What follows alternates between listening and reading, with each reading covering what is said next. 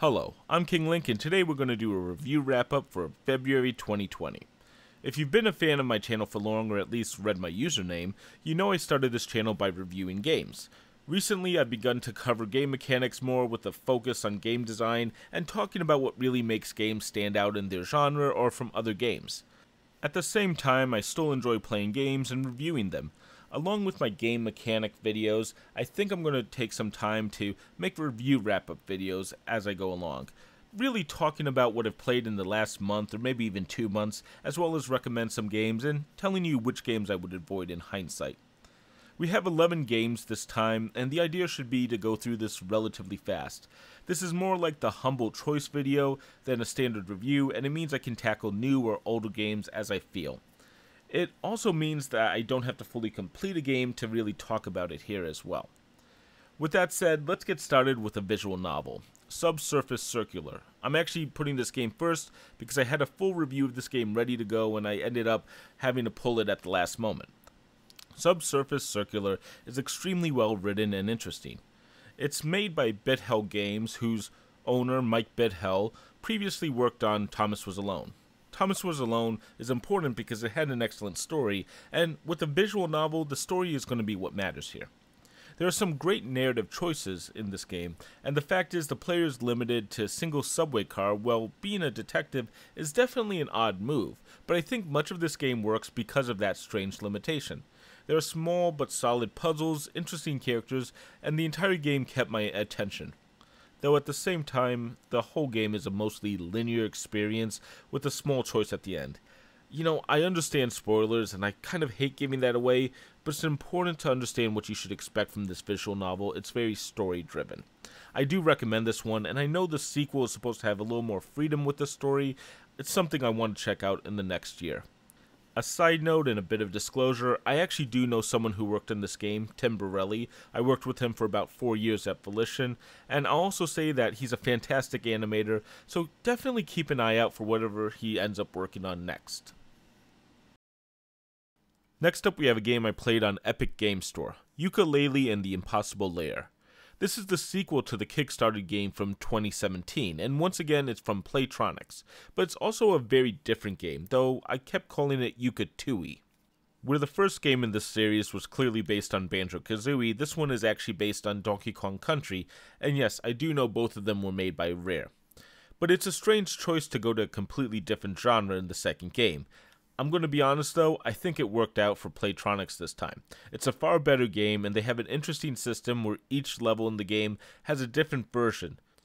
Unlike most games that would have used the same type of conversion for multiple levels, this time there are 20 levels in the game and there's 20 unique conversions for those levels. So one level might freeze, another one might flood. Just think of it as almost 40 levels in the game. The overworld map though is fantastic and easily the best part of Yooka 2E. I could have spent about 6 hours just on the map alone and called it an amazing game. It was so much fun.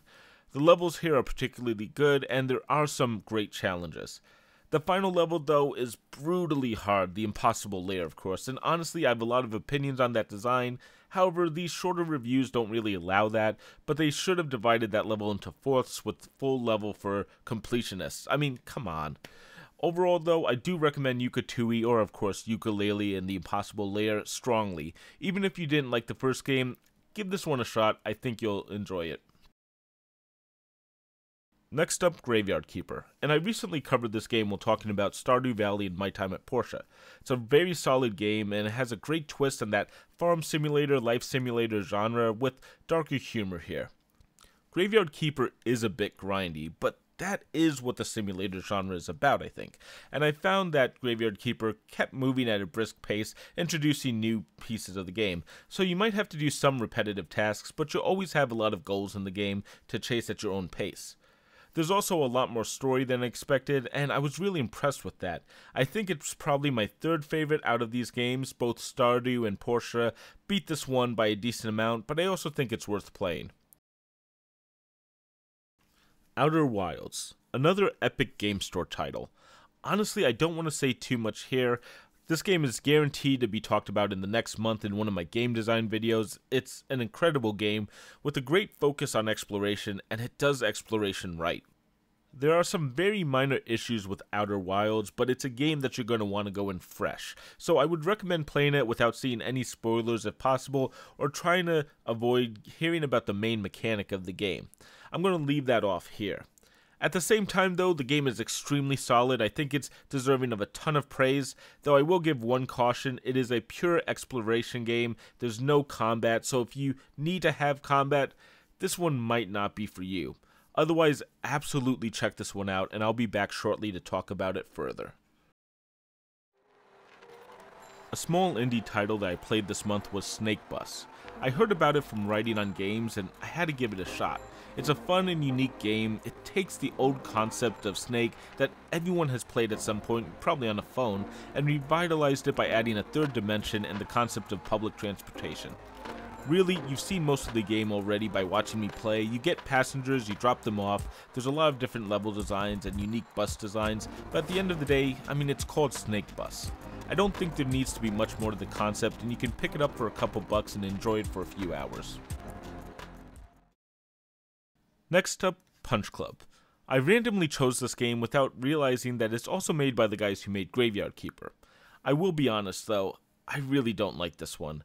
It seems like there's a lot you can do in Punch Club, and there's a very large story here. However, the game does suffer from a very strict training regimen. Now, recently I got back into working out. Sadly, flexing doesn't work so well on these videos. But the thing is, if you gain muscle and don't work out for, let's say, a day, even a week, sometimes even a month if you get really sick, you're not going to lose an absolute ton of muscle mass. There will be some losses, but in Punch Club you lose maybe half of your gains every day. You have to constantly chase certain goals to stay strong in some way. The other side, and the more important part of the game, is that the fighting is not that interesting. You have very little agency over the actual punching part of Punch Club, and instead you sit around, assign abilities, and hope it works out. Overall though, I found this to be extremely dull. Then there's Ace Combat 7. I forget which Ace Combat was my first, but this is a series that I've been a big fan of for a long time. The odd thing about the series is it's always had like an anime story along with a pseudo-realistic plane combat. However, the story in Ace Combat 7 really doesn't focus on our main character that much, and instead seems to unrelated to the actions that the player takes for much of the game. Eventually, the main character does work into the story, but it's pretty poorly done. There's also a huge problem with the story being a hero story, where the main character is the only one who can do anything of value while flying. Everyone else is rubbish. The combat though was really solid and fun. There's some good missions, great battles.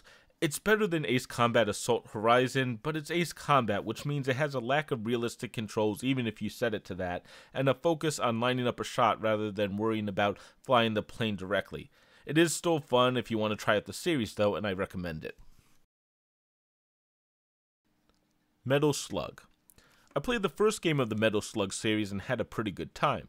It's still a fun and inventive game with a lot to offer. However, this is the second Metal Slug game I've played on Steam and has the same issues that the first game I played had. While Metal Slug is a very well done game, the game was really designed to swallow quarters in an arcade. Now with unlimited quarters in the remake or port to PC, it loses a lot of what made it special.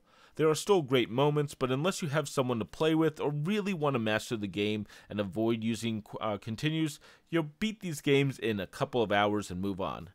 This one's skippable, but it's also kind of fun to play. Void Bastards. I just did a video on this one, and I'm thrilled to play this game. There's a lot of solid game design that benefit the player here, and now the addition of the challenges means there's a perfect reason to come back and try it again. It isn't really System Shock. I know people have been calling it that, but it's the same thing that Prey kept getting called System Shock 3. Personally, I think that's a horrible thing to do because it makes people expect something and get something completely different. With that said, though, I absolutely enjoyed Void Bastards. I think it's a great entry-level roguelite and quite welcoming. Definitely worth checking out to people who are new to roguelites or just enjoy that genre. I will be linking the video I did on this at the end of the video, so check that out. It is a solid game though. Shovel Knight. So I recently decided to play through Shovel Knight again as I wanted to check out all the DLC that has finally come out, and now it's a complete game, I think. Honestly, there's a ton of value here for 40 bucks, with the feeling of almost 4 games for the price of one because each character plays so differently and they're all unique. The Smash Brothers mode alone is also a nice touch for fans of this game. At the same time, I'm probably going to cover this in the next month. The quick version for the video is that it feels like an updated Mega Man game, and that's a great thing. You fight different bosses, collect different powers, and so much of the game feels very well designed. Overall though, I like it, I'll play more, and while I finally ran out of steam on the King of Cards expansion, the 4th of the list, I had played 35 hours through all 4 different campaigns. Like I said, this is a great value proposition, and I keep picking up this game for a little more when I need a fast run of something. Finally, we come to a game that really disappointed me.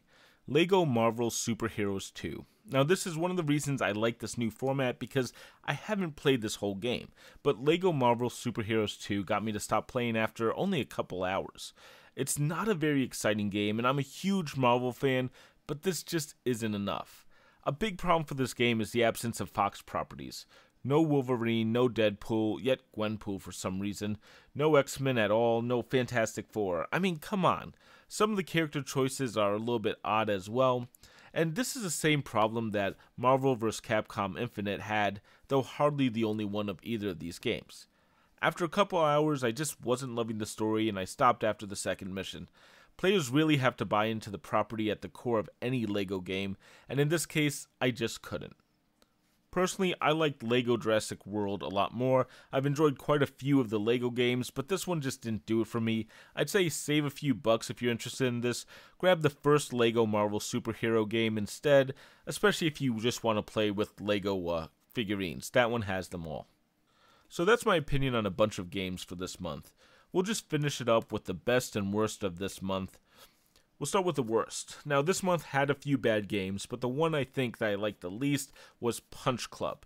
It really needed a lot more interaction in the gameplay. It had the story and style that should work, but it felt extremely grindy, and that happens entirely too early in the game. On the other hand, best of the month, well, I actually wanted to give this to Void Bastards or Ace Combat 7, but in the end, Outer Wilds was just fantastic here, and it's worthy of a ton of praise. I know it won some awards last year, and I understand why. It's a prime candidate for the best of the year. So this is my new format. Now, I did say this was February 2020's wrap-up. This isn't necessarily a monthly thing. I think I'm going to try to keep it more towards 10 games at a time, but just so we know what part of the year this came out, February. With that said, what do you think of the new format? Is there any games that you think I should check out in the next month? Feel free to leave me a comment down below with either of those. And we're going to have the Humble Choice for March 2020 coming up right after this, I believe. And then we'll be talking about more game design. I have 2 videos already kind of planned. One of them was voted on in a poll. Another one is just, well, Outer Wilds, of course. Hit that subscribe button if you haven't already, and ring that bell so you get updates for future videos. I'm going to link my new video of how Stardew Valley works and how Void Bastards works so you can check out that new format. I think it's doing well for itself. Until then, I'm King Link, and thanks for watching.